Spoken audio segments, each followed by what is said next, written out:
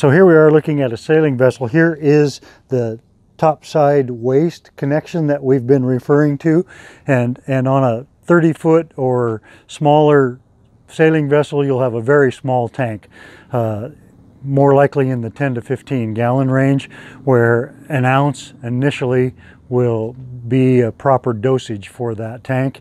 And if you just go out on a day sail or something like that and your tank isn't full, just leave it. The longer it's there, the better that forget about it for boats will work. You won't have any odor in your cabin, and you just don't have to pump out quite as often.